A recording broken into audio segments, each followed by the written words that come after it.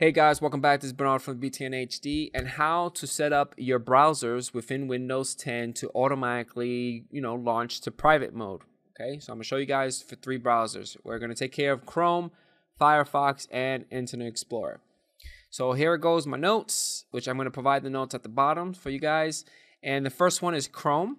So I'm gonna copy this guy right here. Let's minimize that. Let's open up Chrome. And when we open up Chrome, it's normal browser, right? Nothing special. Let's close it up. What we need to do is right click on it. Right click on Google Chrome. Go to properties. And within the target, we're going to paste that right there. Okay, awesome. We're going to apply it. Okay. And now we're going to open up Chrome. And if we open up Chrome, it should open up into incognito mode. Awesome. Now for Firefox is a little different. You actually have to launch up Firefox. Once Firefox is loaded, we want to go into the menu. Within menus, you want to go to options. Within options, you want to go inside privacy. And right here within the history section, you want to change the remember history to the never remember history. And then it's going to restart. So restart Firefox.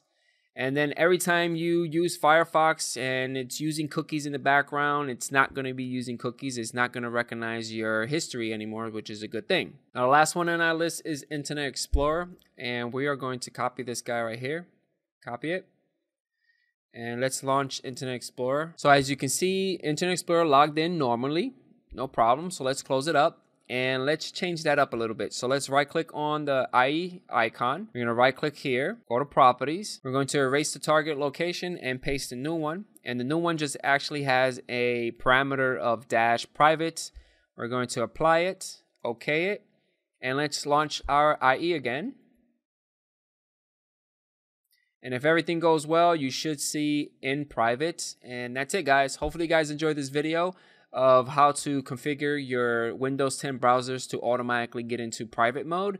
If you have any questions or concerns, leave them at the bottom, and I'll catch you guys on the next one. Peace out.